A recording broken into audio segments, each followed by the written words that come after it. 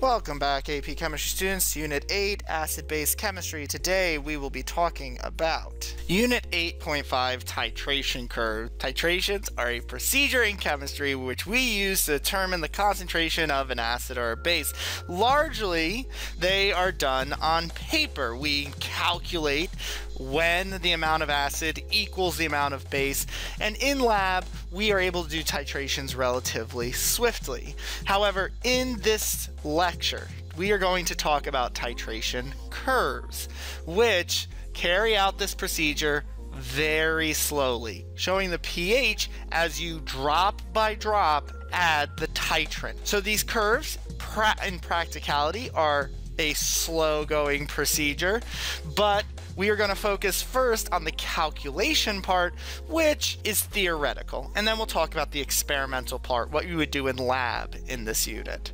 So remember that when an acid and a base react, they always produce the same products. They always produce water and some salt. So when an acid and a base interact, they neutralize one another. So the net ionic equation for an acid-base reaction is that the hydroxide and the hydrogen ions produce water is a very simple 1-to-1 ratio. This is the reaction that occurs when an acid and a base interact. So when the amount of base is equal to the amount of acid, they have neutralized one another. And we can take advantage of this to figure out how much base you have or how much acid there is. In a titration, we determine either the concentration of an unknown acid or base, or how much of an acid or base would be needed to neutralize its counterpart. So when the moles of acid equal the moles of base, they are neutralized. Now remember that you can determine the number of moles by taking the molarity, the number of moles for each liter of solution, and multiplying by the volume, because that will give you how many moles you have. And so this formula is basically just using those units. The molarity of the acid times the volume of the acid has to equal the molarity of the base times the volume of the base, just paying attention to the stoichiometric coefficients of the base or the acid, meaning a polyprotic acid would have 2 hydrogens that could neutralize the hydroxide, or a monoprotic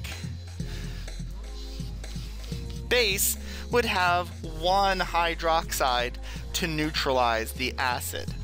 I have 2 different bases. In the first one, it takes 50 milliliters of half-molar hydrochloric acid to neutralize 25 milliliters of the base. What is the molarity of the base? Remember, the molarity of the acid times the volume of the acid times the number of hydrogens has to equal the molarity of the base times the volume of the base times the number of hydroxides. So if I want the molarity of the base, I would divide by the volume of the base and the number of hydroxides on both sides, giving me this formula. And then it's just a matter of realizing what you have. I have a volume of acid, I've got a molarity of acid, I have a volume of base, and I'm looking for the molarity of the base, as we said. So the molarity of the base is going to equal the molarity of the acid, 0.5 molar, times the volume of the acid, 50 milliliters, divided by the volume of the base, 25 milliliters, times the number of hydroxides, which is 1. And there's 1 hydrogen in hydrochloric acid. So 0.5 molar times 50 milliliters gives me 25 millimoles. 25 divided by 25 is 1. Millis cancel out. Moles for each liter is the molarity. So the molarity of the base is 1 molar. What if I change the acid? Different base, and now it takes 50 milliliters of 0.5 molar sulfuric acid. What is this new base's molarity? Again, the formula is the same. The molarity of the base is going to equal the molarity of the acid times the volume of the acid times the number of hydrogens. Sulfuric acid has 2 hydrogens it can use to neutralize the base. The volume of the base is staying 25 milliliters, and it's still a monoprotic base. So 50 milliliters times 0.5 molarity gives me 25 millimoles, but with it being diprotic, there are 50 millimoles worth of hydrogen that are neutralizing those hydroxides. So 50 divided by 25 is 2. Milli cancels out, so this is 2 molar potassium hydroxide. So you do need to pay attention to those stoichiometric coefficients. How many hydrogens or how many hydroxides can neutralize its counterpart? These neutralizations are carried out through a procedure known as a titration normally.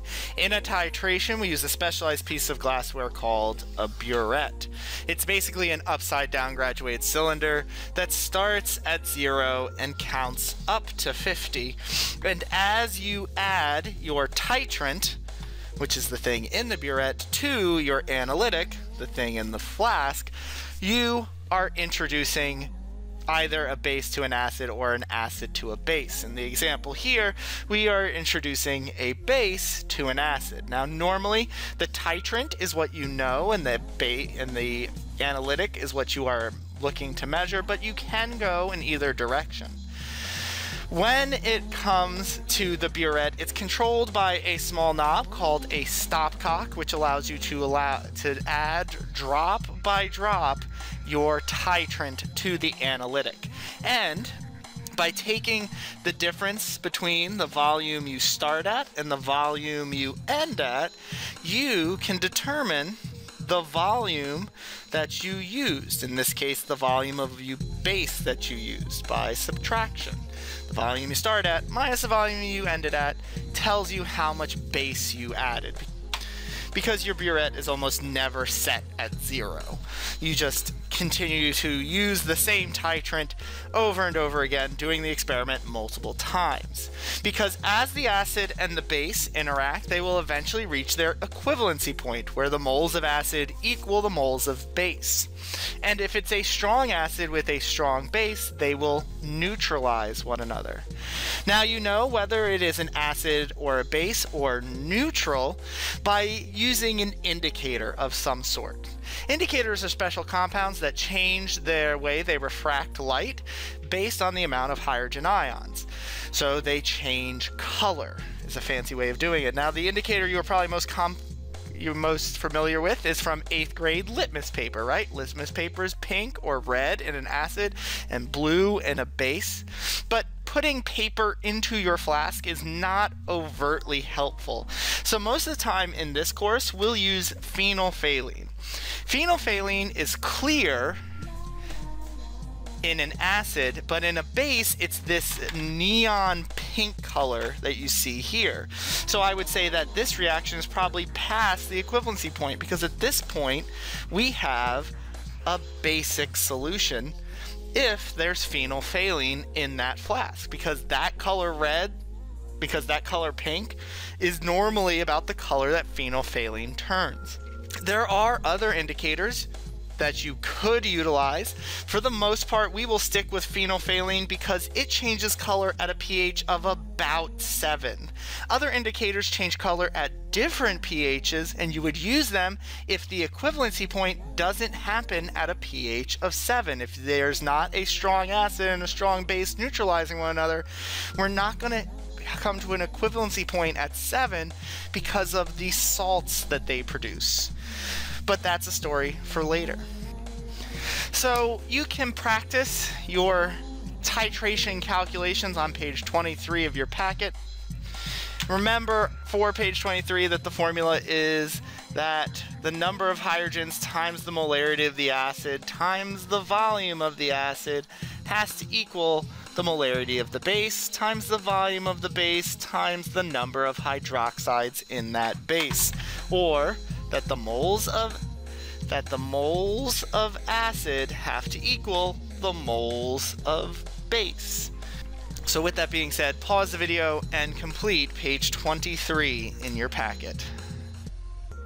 Titration curves, as I said, is when we add the titrant to our analytic drop by drop, and will look something like this.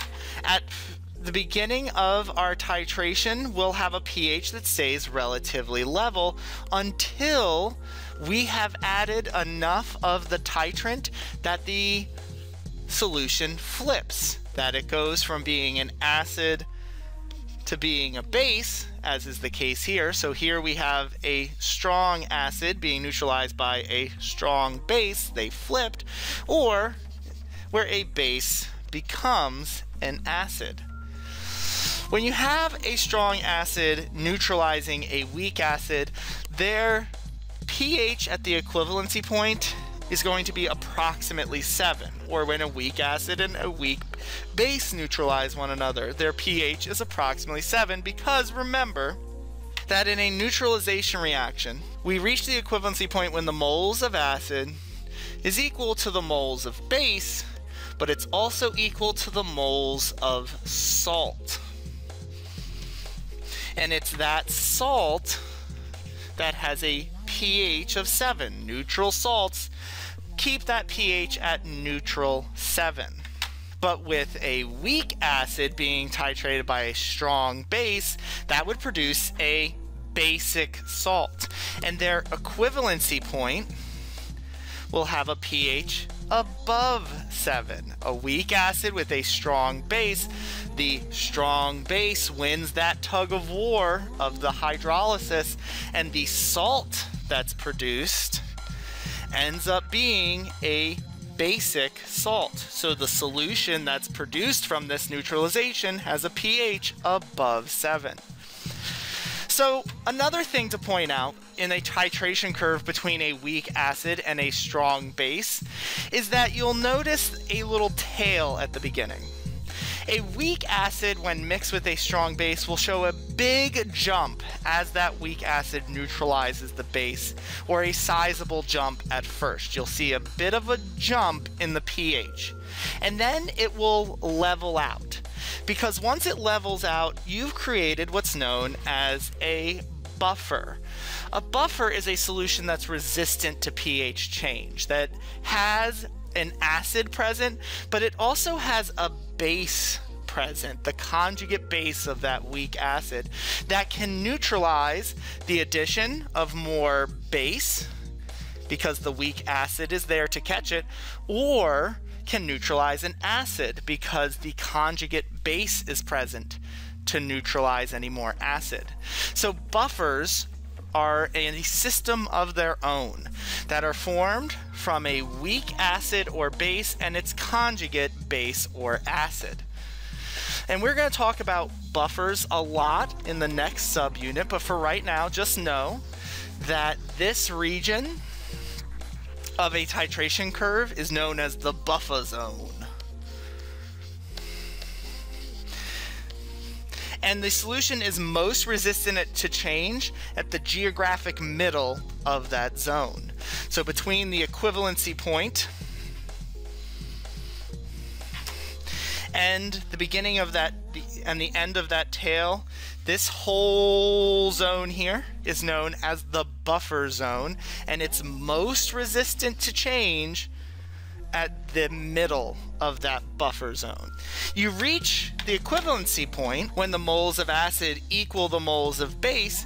You can see it on the graph as the geographic middle. You can think of it on the graph as the geographic middle between when it curves up and when it flattens out again.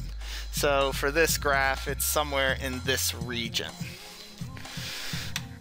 That equivalency point is when the moles of acid equal the moles of base. So that last graph was a picture of a weak acid, starts with a low pH and rises, being neutralized by a strong base. In a weak base being neutralized by a strong acid, it would look like this. Again, you see that little curve lays flat as we enter the buffer zone. We reach the equivalency point and then it flips to being an acidic solution. So again, that equivalency point is that geographic middle between when it starts to flip and when it has flipped completely. So for this acid, it has an equivalency point with a pH of approximately 9. Now, another interesting note on a titration curve is at the half equivalency point. We reached the equivalency point on this graph when 10 milliliters of base was added. The half equivalency point would be somewhere around 5 milliliters. At that point, at the half equivalency point, your pH at the half equivalency point is equal mathematically to the pKa. It's this neat little trick that you can utilize to actually determine or have a good idea what an unknown acid might be. If we neutralize an unknown acid with a base and we discover what the half equivalency point is, this will give us an idea of what the Ka is. If you're doing a titration of a polyprotic acid or base, you will actually end up with multiple curves. The first one being when that first hydrogen ion or hydroxide is released, so something, for example, of sulfuric acid. This is when that first hydrogen ion leaves the bisulfate anion. And then you have a second equivalency point when the second hydrogen ion leaves the sulfate ion. So polyprotic and polyprotic acids and bases have multiple curves within a single titration. Most of the time you'll focus on one of them. Most of the time we'll focus on the first one. But just be aware that they do exist. They'll have different equivalency points and different half equivalency points, therefore different Kas and different pKas. So how do you know what to utilize, what indicator? You pick an indicator whose pKa is close to the pH at the equivalency point. So if we were going to do the titration of glycerin here, where we have this titration curve, glycerin's pH at the equivalency point is about 6. We would choose an indicator whose pKa was about 6. We would try to find one whose pKa would be something like 10 to the minus 5th or 10 to the minus 6th, because that's going to bring us closest to that.